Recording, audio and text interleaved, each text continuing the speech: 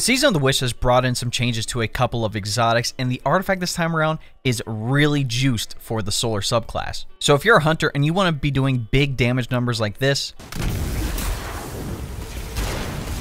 here's my updated Celestial Nighthawk build. Let's not waste any time and dive right into it. So this is what the exotic looks like right here. It actually has a couple of ornaments. We have this one, looks really creepy. This one was my favorite, but then we got this one during Season of the Haunted, which I really like, especially with the eyes. But the main thing is the perk, right? So Hawkeye Hack. Precision final blows reduce the cooldown of your super, modifies Golden Gun to fire a single high damage shot, targets defeated by that shot, give you super energy, and explode. The recent update to the exotic brought in the precision kills give you super energy, and again that ranges between plus 1.5% to plus 4.5% depending on the target type killed, and increase the Golden Gun impact damage by 25%. And obviously, we want to take advantage of the perks on the artifact, mainly Heart of the Flame. So casting your Solar Super grants nearby allies Radiant and increases the damage of your super for each nearby ally. This is the main perk for this build. Essentially, if you are doing a dungeon or a raid, it's going to allow your Solar Super, in this case, to have a lot more damage. Now, I do have some other ones that I like here. I like Kindling Trigger, so when I'm Radiant, any solar weapon that I use is going to apply Scorch to an unscorched combatant. With Torch while I'm Radiant, all my weapons will deal increased damage to combatants that are affected by Strand and Stasis debuffs.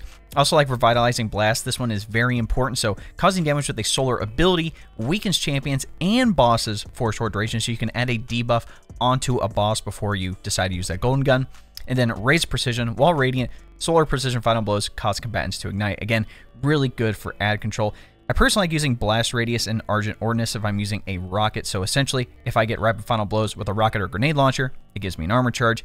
And firing a rocket will consume one of the armor charges, and it gains increased damage and reload speed. Now, these last two down here, From Whence You Came, increased ability damage to taken and scoring combatants. Highly recommend this for the new Warlord's Ruin dungeon. And then lastly, Wished into Being. Basically, it's a faster way to get the super. So while your super is nearly fully charged, ability final blows will spawn orbs of power. Now let's go over what I'm using under the Gunslinger subclass. Note, I will be talking about a couple different substitutions you can make in here depending on how you want to play.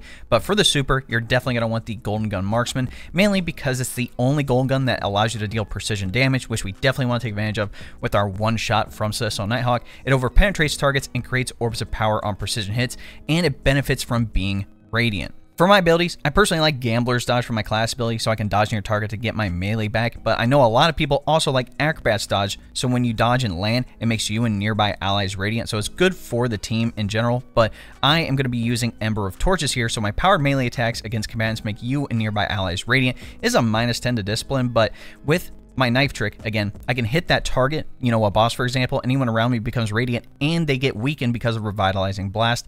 Plus, with Knock them down, you know, your Solar Supers are enhanced, so that means our Marksman Gun has increased duration.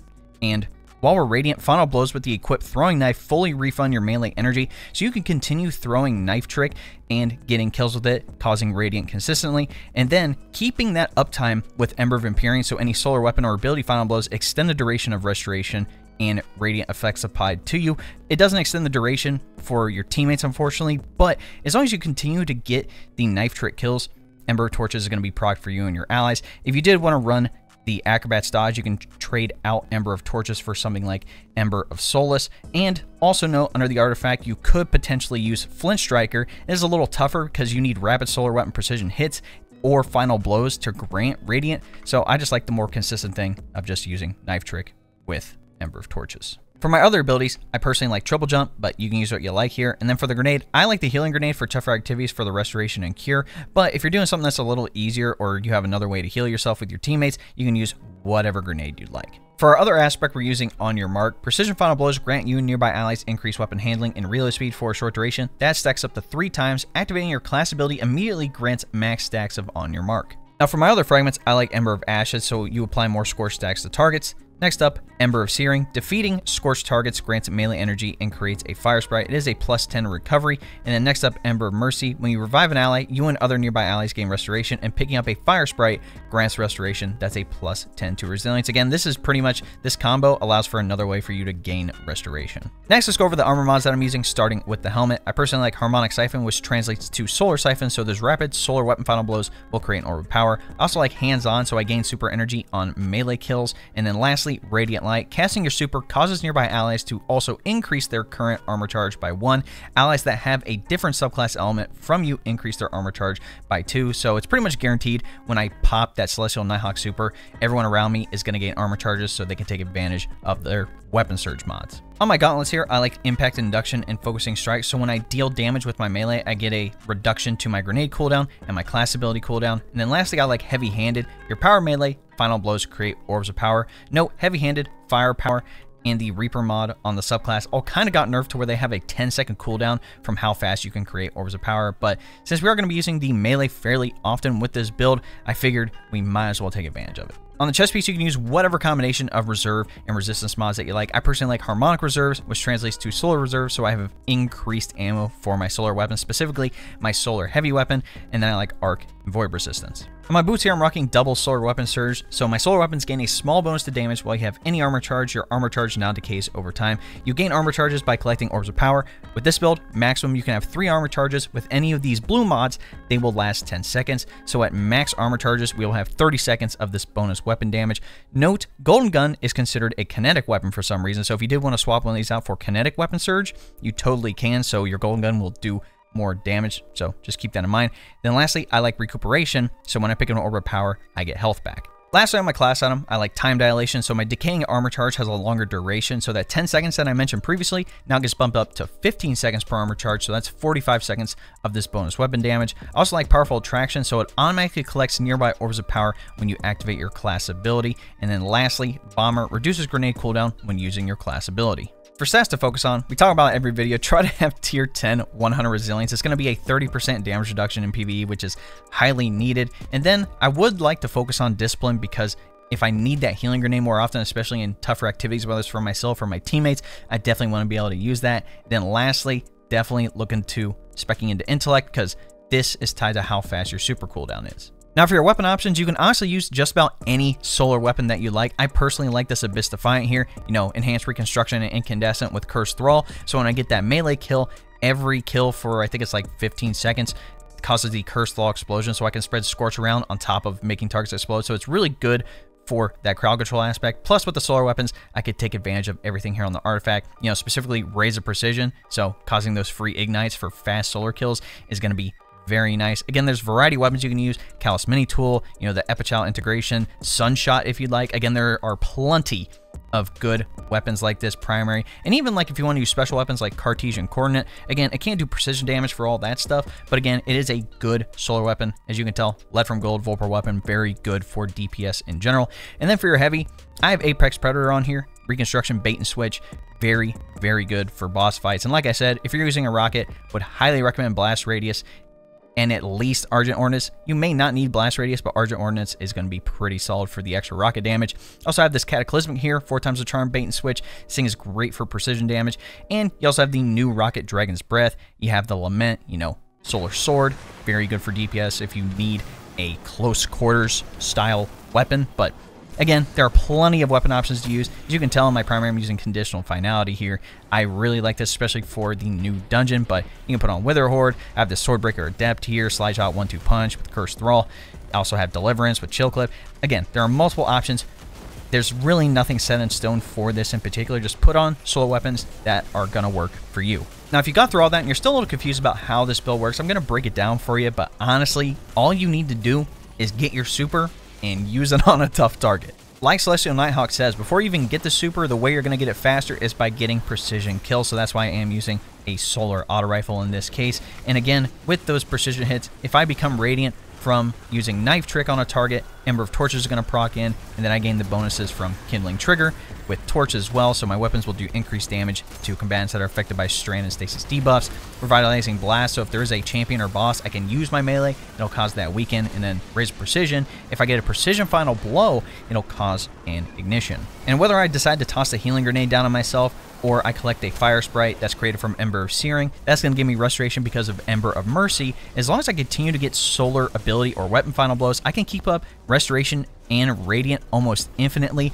And if I decide to use the knife on a combatant that's a little bit tougher, again, I could lose the knife, but if I kill weaker targets with Knock 'em down, I can continue having the throwing knife as long as I'm Radiant. So Like I said, if you hit a target and you're like, oh, it didn't kill him, you can use Gambler's Dodge to dodge near them, hit them again, and if they die, you get it back. Plus, with Ember of Ashes, all of your scorch across the board, whether it's from weapons or abilities, again, that will have increased stacks, so you have a higher chance to cause ignitions with that. Plus, with On Your Mark, any precision kills that you get is also going to benefit your weapon handling and reload speed for you and your allies. Everything else is kind of a bonus before you use the super. You know, with Solar Siphon, you're creating orbs of power from your weapon final blows. Same thing with Heavy Hand, you get melee final blows that'll create orb of power.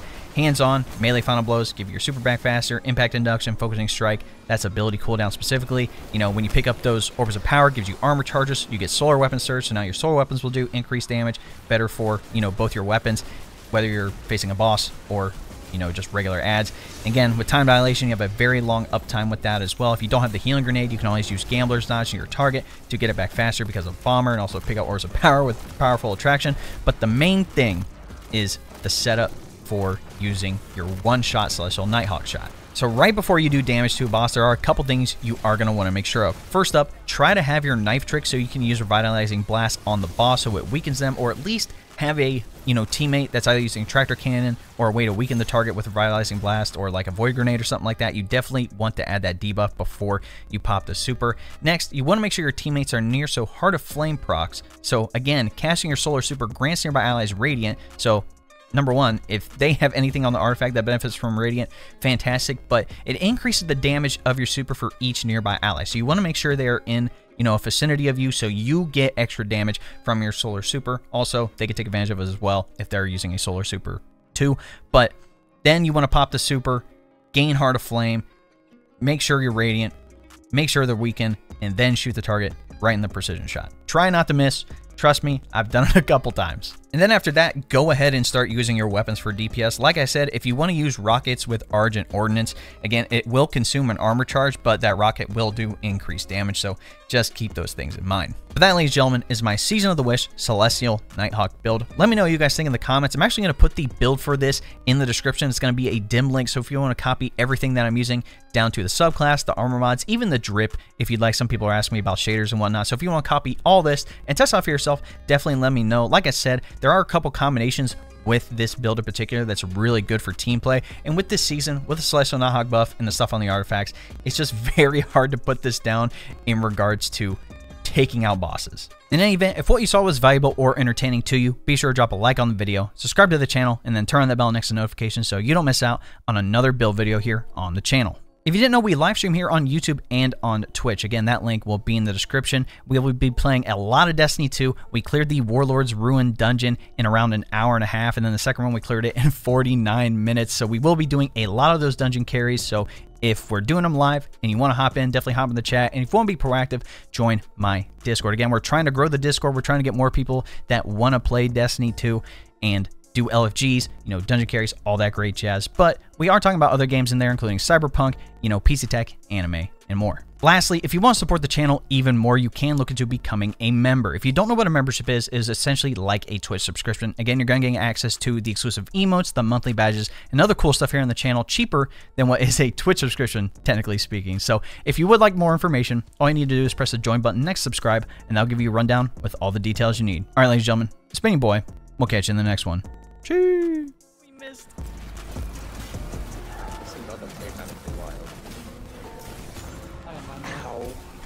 Next. Oh, brother's actually running.